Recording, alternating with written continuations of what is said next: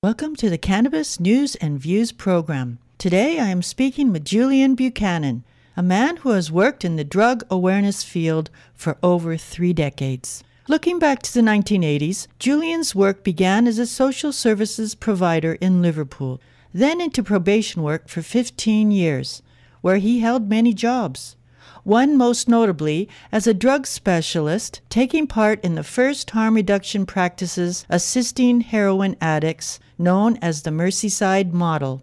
This before his work as a lecturer, researcher, and program director establishing criminal justice programs for 3 universities in England, and then re-establishing himself on the other side of the globe at the Institute of Criminology at Victoria University in Wellington, Aotearoa, New Zealand. Buchanan has lectured and written extensively about drug law reform. His WordPress site lists his writings, ranging from journal articles to an ongoing blog.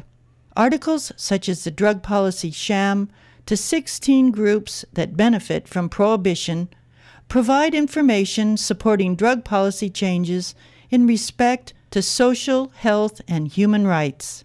Julian, how would you describe what more and more people are calling a drug apartheid? I use the term drug apartheid because we have embraced a whole section of drugs and we have separated and hidden underground and ridiculed and given a lot of misinformation to keep a whole section of other drugs out of the system. And there is no logical reason to make sense of this. The drugs which were on the other side of the apartheid, the drugs which are powerless, the drugs which are punished and policed, and the drugs which are subject to propaganda and misinformation, many of those drugs are safer than alcohol and tobacco. But privileging alcohol and tobacco, it's a strange choice. It's a cultural choice and we've grown up with politically and culturally, and it's quirky the way it's evolved that way. But anything rational would choose a different drug. You wouldn't choose alcohol, which is poisonous. So it's a complete nonsense, the situation we've got. And the way in which we operate as a society with these substances is like an apartheid. It is illogical.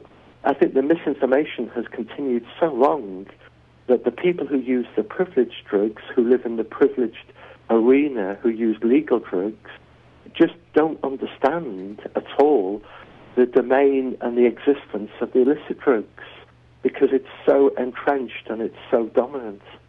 Now, I'm one of those people I've never used an illegal drug in my life. I'm not somebody who promotes this view because I secretly enjoy a spliff. I've never done an illicit drug in my life, so I come to this perspective through having worked in the field for many years, and I've seen the nonsense of it all. So drugs like, say, LSD or ecstasy, drugs like magic mushrooms, they pose a lot less harm pharmacologically than, say, drugs like tobacco and alcohol. Yet in the UK and in New Zealand, if you're caught supplying one of those drugs, you could be sent to prison for life.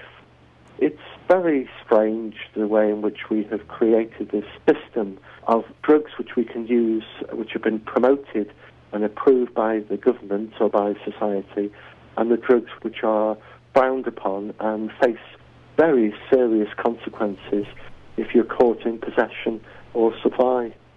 One of the greatest harms is the criminalisation of young people. Young people are being criminalised for possessing a particular substance, for possessing a plant, for possessing particular mushrooms.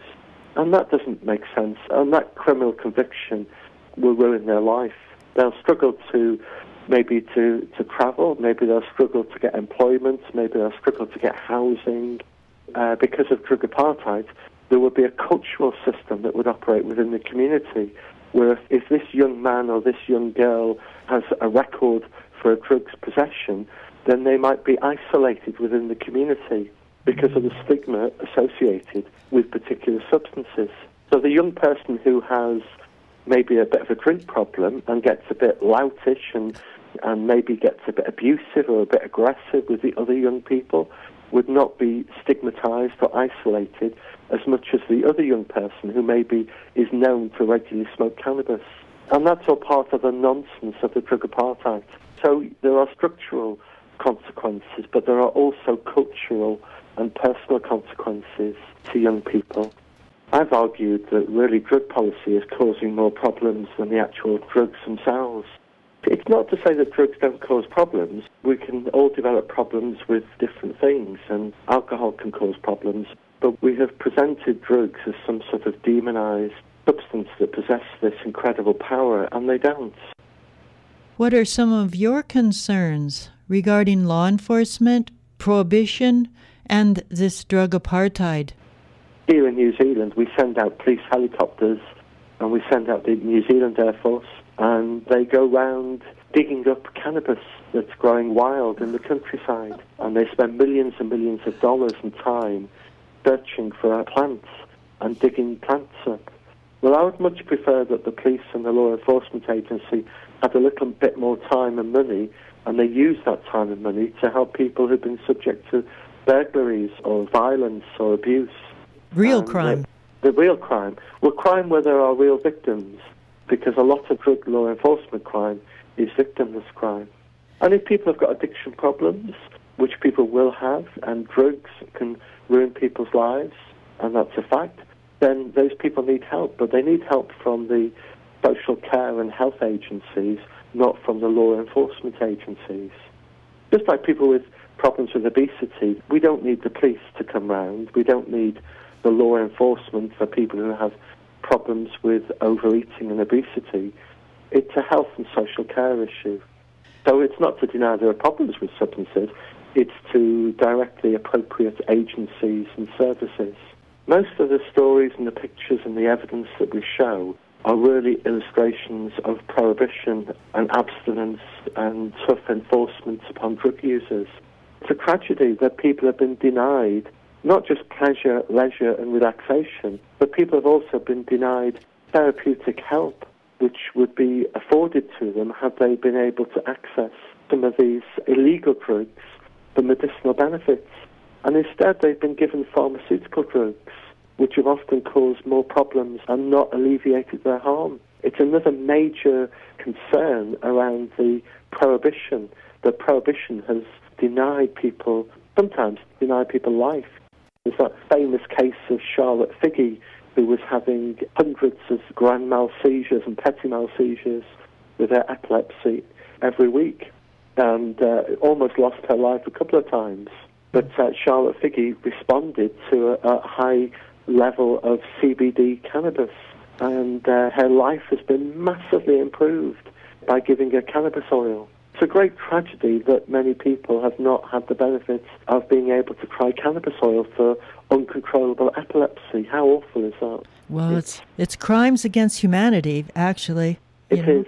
And I'd like to know who the people are to be made accountable for these decisions over the last 50 years, because when we really sit down and look at the damage that has been done just in that area of prohibiting the medical use of these substances, these plants. And cannabis has got wide use for multiple sclerosis and Alzheimer's and a whole range of different... But your point there about crimes against humanity is an interesting one, because I talk about drug apartheid.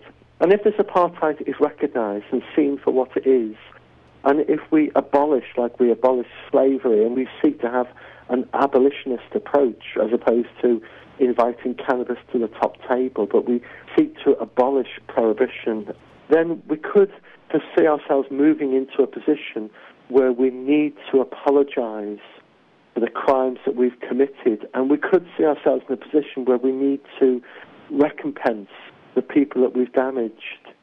You know, the people who've been incarcerated for growing their own cannabis, the people who've been incarcerated for supplying drugs or for possessing drugs. So it's an interesting move when you frame what we have as crimes against humanity as a perverse and distorted system which should never have been allowed to have been implemented.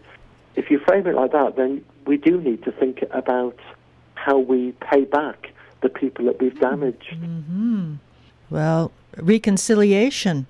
Yeah, well, that's right, and that's why if we see it as a system of drug apartheid, we then have a language and a concept which is a bit more fitting for what's happened. and might be a bit more fitting for thinking about how we tackle what's happened. We need to abolish the apartheid. In regards to abolishing the drug apartheid, where do we go from here? So we've got two problems. We've got cultural problems of the way in which we see, understand, relate to, perceive illegal drugs. But we also have the other problem of the law and the structures. And so we need to address both of those issues in respect of fully accommodating all drugs and ending the drug apartheid.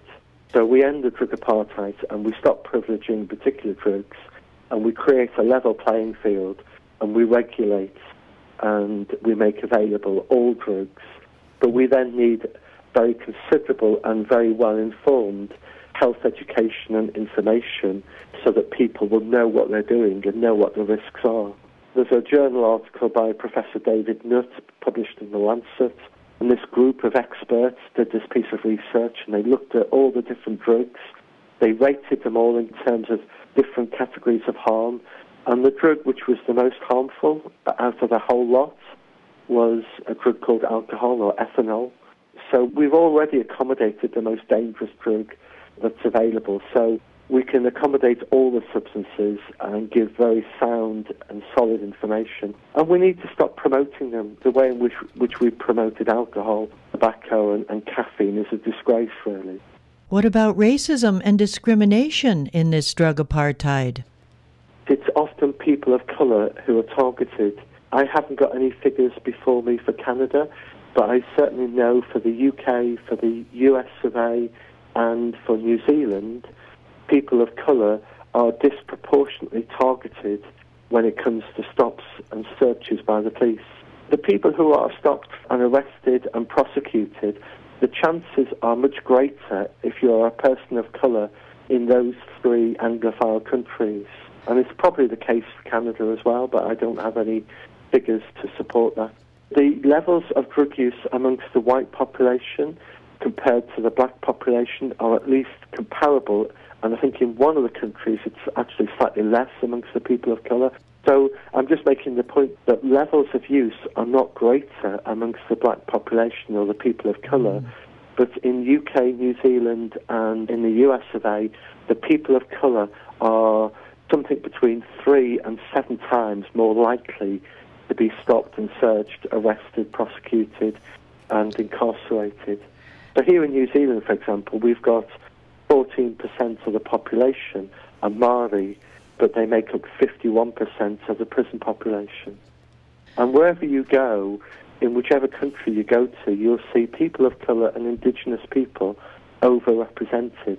I don't know of a country where that's not the case. And drug laws and drug possession laws are a very useful means or a convenient way for stopping, searching and arresting these people. So I think removing that opportunity isn't going to solve the problem, but it will actually help towards making it more difficult for people of colour to be stopped and searched. Julian, looking back on the 1980s in England, please describe the social and working conditions surrounding what was called back then the, quote, drug epidemic, and how harm reduction models started to replace the abstinent-based drug rehab cycle of drug enforcement, still being used today in many parts of the world.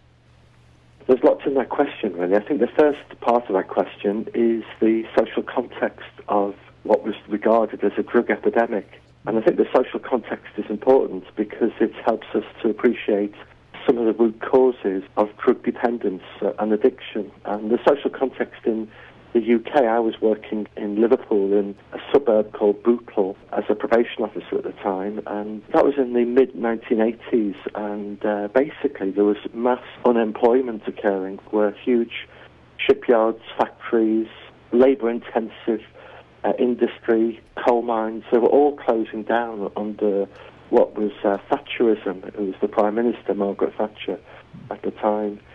And what happened was that there were loads of communities where the parents were becoming unemployed for the first time, which was an unknown thing because people had previously always had jobs.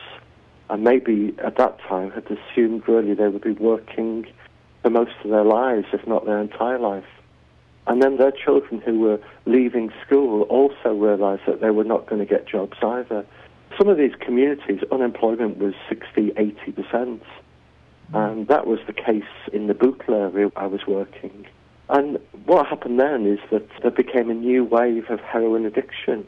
In the 60s and 70s, people had used drugs, and really people have always used drugs. But in terms of a widespread use of substances, in the 60s and 70s it was the students and taking drugs to enhance life. But in the 80s, in Bootle, all of a sudden these young people without work, wandering around the streets, they started using drugs not to enhance their life, which is what the students did. They took drugs to enhance their perceptions, to help them to enjoy the festival or the music or one another. In the 80s in Bootle, these working class, unemployed youth who couldn't sell their labour, they were taking drugs in order to escape from life, in order to blot out from life. So they were seeking what I call a euphoric oblivion, and they were taking a drug that just sent them to sleep and took away their pain. Basically, the drug itself is a fantastic painkiller, heroin. And that was a major problem, and people thought they were all going to die, and that's what drugs did. That leads me to the second part of your question, which is developing a harm reduction approach. For me, I was a young probation officer trying to do my best to help these young lads who were on probation to me, and I was pressurising them to give up drugs. I was telling them that drugs were going to ruin their life and drugs would ultimately kill them, and everybody was telling them that. The newspapers, the families, the family support groups that set up, we were all sending out the message that if you don't get yourself sorted, you're going to die on drugs. So it was an abstinence approach, and that was the perceived wisdom in the early 80s. I realised I was actually messing people's lives up because I was really putting them under pressure and forcing them to say that they wanted to become drug-free when they didn't have any interest in becoming drug-free, or they were not ready or able or wanting to become drug-free. And what was happening is I was telling the courts and the magistrates and the judges, give them a chance, they promised I'd become drug-free. And they were only saying what I had forced them to say. And they were only doing what they were being pressurised to do. And as you know, you can't make changes under those circumstances. So I was taking people off to rehabs, and within weeks they would be back in the same area doing drugs. And in that sense, I realised I was part of the problem. I was setting them up to fail. And once they had failed, they were in a bigger mess and they were more alienated. So that's when I started looking at an alternative approach and looking at addiction differently in terms of a socio-psychological context. In England, back in the 80s, did you see positive results in the community and among the youth in regards to lowering heroin use due to those harm reduction efforts? What we did see is considerable progress. I was fortunate to be looking at the situation and seconded by the Merseyside Probation Service as a drug specialist, and that involved me working with other groups at the same time. So I was fortunate to work with a Dr. John Marks, who is a psychiatrist who started prescribing injectable heroin and injectable methadone and giving drug users oral methadone on a long-term maintenance basis. And we started giving drug users clean needles. So in the probation office where we worked, we set up a satellite clinic, and we were prescribing drugs there, and we were giving clean needles and giving condoms. And so that was really part of what was later known as the Mersey model. A group of us helped set that up. And did we see progress? Did we see lowering of drug use? But I'm not sure we had any impact on the lowering of drug use in the area. Possibly we did, but we didn't really measure it. The most profound, and in my view the most important thing, was that we saw lives that were being changed, because no longer did the people I was working with have to wear a mask and tell lies. I was actually being able to engage with people therapeutically in a counselling relationship where they could be honest, where they could speak the truth, where they could feel cared for, and where we could give them services which would significantly reduce the harm to their lives. So that I would have somebody on probation who would be having to go around shoplifting every day to generate enough money, and then would have to tell lies and pretend they're not on drugs. What would happen is I could give them a prescription and it would be signed by the doctor, not by me. But I would decide and chat with the doctor what would be an appropriate level and say where they were at and how they were progressing. But that person then wouldn't need to go out shoplifting. So crime did reduce and people's lives did change and people became stable and they began to remove themselves from the criminal underworld where they were having to engage to acquire their drugs. And then they were also using clean drugs as well. So we did see a lot of positive change. It was some of the best years of my working life in terms of seeing people change. I saw lots of people in tears when I interviewed them because it was sometimes the first time that anybody had given them space to be able to be properly honest. And many said, nobody's really understood my situation before. Nobody's ever really listened to me before. Because under the abstinence regime, they had to pretend and give the answers that the person in power wanted them to say. So they were always second-guessing what the answer might be and delivering that answer. Whereas once we adopted harm reduction, they could just say wherever they were at, and as long as we were reducing risk, I would work with them and support them to reduce risk. Sounds like there was a big turn there for you in your working life. It was a big turn, and it was a major change. And from that Merseyside model, and I'm not the person who instigated it, I was one of a number of people. Dr. John Marks was as a key player, and there were others in Merseyside who were key players. But that was a key change for me, and in many respects I've never stopped writing about it and researching it. But it's also a big change globally because Merseyside launched a harm reduction conference, and that conference, I think, is now in its 22nd conference now. It's in Malaysia, and there'll probably be around 3,000 people there attending the conference in Malaysia. The first conference was held in Liverpool, and the International Journal of Drug Policy, the first publication of that journal came from Liverpool, from that group of people. So the whole model of harm reduction, of prescribing, that what was originally known as the British system, but it was resurrected in Merseyside, and harm reduction and the heroin-assisted therapy, which was subsequently adopted in Switzerland. It all began in Merseyside, so it was quite pioneering work, yes. Unfortunately, the old abstinence, what I think in the US sometimes you call tough love, where confronting people and letting them hit rock bottom and then telling them that they need to become abstinent and they need to be abstinent all their life. That was the approach that was peddled in the early 80s, which I found didn't work and caused more harm than good. But that approach, unfortunately, is still being used across many countries and even where I am now in New Zealand. So abstinence and pushing tough love still continues. So there's still a lot of work to be done in terms of promoting harm reduction. Julian, do you support the legalization and regulation of all drugs? What I would advocate is a system where we don't promote and approve and encourage particular drugs, particularly those dangerous drugs like alcohol and tobacco, but neither do we punish people for using the unapproved drugs, because the system of approval and unapproval is a complete mess, and it's very misleading, and we're promoting the wrong drugs. People should not be punished for the possession of drugs and then encouraged to take other legal drugs. So we have a funny system in our society where people are encouraged to so-called celebrate with legal drugs. But I would say that there are vested interests in maintaining the status quo, and obviously once you've got a huge industry where we perceive alcohol and caffeine, and to a lesser extent these days tobacco, as being the expressions of leisure and pleasure, relaxation, occasion, celebration, then clearly those industries benefit, and it's in their interest to maintain that privileged position and that monopoly.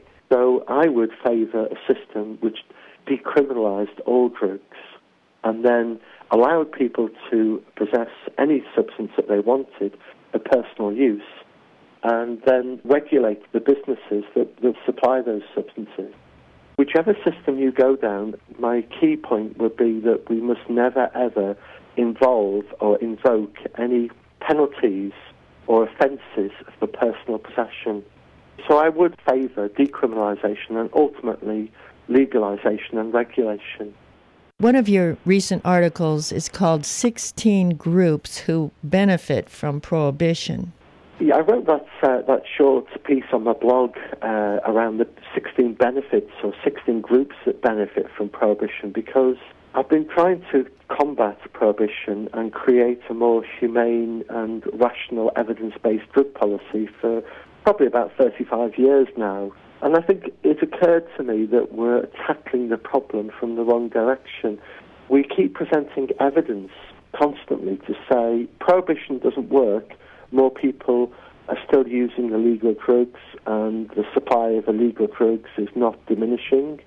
So simply on a rational basis that if use and supply isn't diminishing, therefore we need to end prohibition. And I think that's a good logical argument, and I support the argument. But what I'm saying in these 16 groups of benefits is there could be something quite different that is sustaining drug prohibition. And there's little point in trying to persuade people of the merits of giving up prohibition if the merits of prohibition are something very, very different.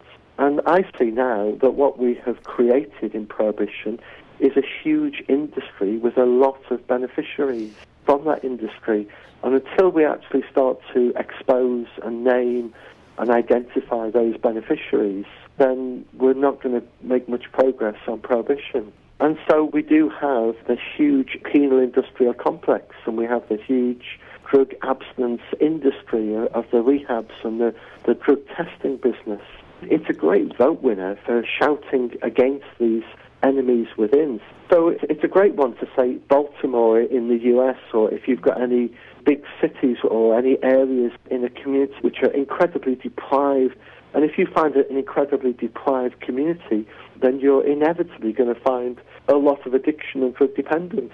And then if you can moan and groan about it's all caused by drugs and it's the addicts and it's these illicit drugs, we need a war on drugs, then it can be a way of rallying the community together against this enemy within. And so prohibition has given the politicians and the community a rally call and a great way of winning votes and gaining public support against this perceived enemy. Addiction is an enemy, but we've created a lot of it ourselves. So prohibition has lots of benefits for different people, and what I'm doing there is trying to illustrate the way in which prohibition has a strong political leverage, in which case politicians will want to continue prohibition because they can keep spouting a mantra of hatred towards illicit drugs, the drug war, we're going to get tough, and they can out-tough each other on this demonized substances that have been made illicit. So we have to understand the wider socio-political context of illicit drugs and the way in which prohibition benefits a lot of people. And it's a very sexy image for mainstream media to show, support the politicians. They really know what's good for the citizens. That's right. You've just identified another group that benefits, which is the media. The mainstream media. They can sell their media by portraying these extreme stories. Most of the stories are just part of the propaganda of prohibition. So prohibition is able to spawn all this industry of panic and fear. Do you think there are constructive ways that the general public can respond to these ongoing lies, myths, and misinformation that are at the core of prohibition and this global drug war? It's a really tough question, really. How do we tackle and what can the individual do? It sounds very trite, but I think the best thing that we can do is talk and educate. And I think the more we can talk and bring things out in the open, and sometimes that means challenging as well. Just let me put it a different way. The regime that we're talking about originates in the 1950s, and we've still got it. Well, back in the 1950s, we saw the official dominant discourse for people of colour was racist. The official dominant discourse for women was sexist. the official dominant discourse for people with mental health problems was disgraceful and prejudicial. So I think the best way to understand it is perhaps to go back and think, how have we made progress on tackling racism and tackling sexism and tackling homophobia? Because in relation to drugs, we've got the same issues. It's the same type of problem. It's endemic, structural, cultural and personal discrimination and misinformation and prejudice around illicit drugs and people who use illicit drugs. How do we tackle that? Well, we tackle it by demonstration. We tackle it by dissemination of sound information. We tackle it by challenging and confronting people at times in a way that is helpful and educational. We tackle it by talking, and eventually things will begin to change. But it's hard work when it's so embedded as these discriminations have been embedded. So I think if we see it in terms of how would we tackle racism and sexism and all the other issues, that's the best way to understand, as I see it, the situation we have in relation to illicit drugs. It's just another scapegoat. Yes, that's right. And scapegoats and discrimination, sexism, what they've all got is they've got people in positions of power and privilege who want to maintain that power and privilege. And that's what you have. Whenever you look at a system of discrimination, there are people in power and privilege who are benefiting. So we have to understand that power and privilege. And I guess that's why I talked about the 16 groups that benefit from prohibition. Unless we expose and tackle the power and privilege of maintaining the status quo, then we're not going to address the problem. Next April 2016, the United Nations is having their special session on drugs. We would like to think that they would update their 1960s single treaty on drugs. That was another big nail in the coffin of prohibition and the drug war, That's right, as we know it for the last 50 years. What's happened in the North American continent is that people finally just said, sorry, feds, we're opening our dispensaries and we're going to sell this medical marijuana. You know, we're going to create these alternatives. Do you see that people can create alternatives and stop prohibition now? I guess at the end of the day, we're talking about pragmatism and strategy, and which would be the best way forward. And there will be some people who will pursue the global UN system. From my perspective, I am deeply cynical, and the bottom line is that the UN should never have been involved in the first place in developing a treaty on illicit drugs and encouraging punishment of particular drugs in the 1961 Convention. And as you say, that was really something that nailed down prohibition and really cemented prohibition across the globe. So they should never have been involved, and I think Canada should have autonomy over what Canada chooses to do with its laws. Generally, I think there should be very, very few laws that the United Nations or a global organization should dictate as to what Canada can and can't do in terms of its own legal system. And if Canada or New Zealand would ever give up its sovereignty and invite a United Nations to direct it in respect of particular substances or plants, it seems bizarre to me. It seems completely ludicrous. Well, sounds like a global police state happening. Well, it was all propaganda. It was all a complete nonsense at the time. And it was to do with privileging and maintaining the position of tobacco largely, and Harry Anslinger in the US. So it was a very US-led arrangement back in the 50s, really, pulled together into a single convention. Going back to your question, Jana, I would say that the way forward is for countries to simply do and rebel and to create their own legislation and to not be worried about what the UN are saying or doing around drugs. Yes, I mean, we can have a twin-track approach and we can have some people who can try and work with the UN, but ultimately for the UN, I think it should be abolished. Not the UN, but the UNODC, the branches of the UN that concern themselves with what we call illicit drugs. And there's no pharmacological basis for the drugs that they've got on their list. So it's not like we've got any biological, pharmacological understanding or scientific basis to what they've listed under the UN Convention. A drug is simply those things which are listed on their list. So it's complete nonsense, really, that needs to be, in my view, we should abolish the whole UN ODC and all the various committees that spawn from that.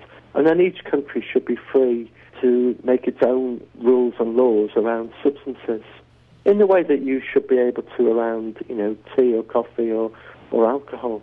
Or even our other healing herbs and vitamins that's right. and supplements. There's a whole pile of herbs. Yeah, that's right. There's a whole raft of substances. And if we take a logical approach, we either abolish it or we say every substance has to be approved by the state. And I could imagine a world where we could move down that road, and that would be a worrying road, where I could only grow what was approved by the state. I could only consume what's approved by the state.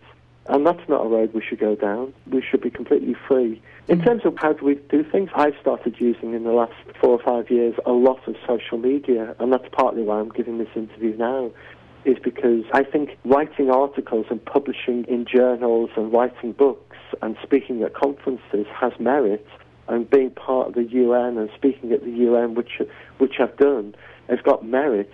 But really, it's an inertia which has very little exposure in the wider world. And so I think this change is going to occur in terms of our breaking down drug prohibition and decriminalisation and ultimately legalisation.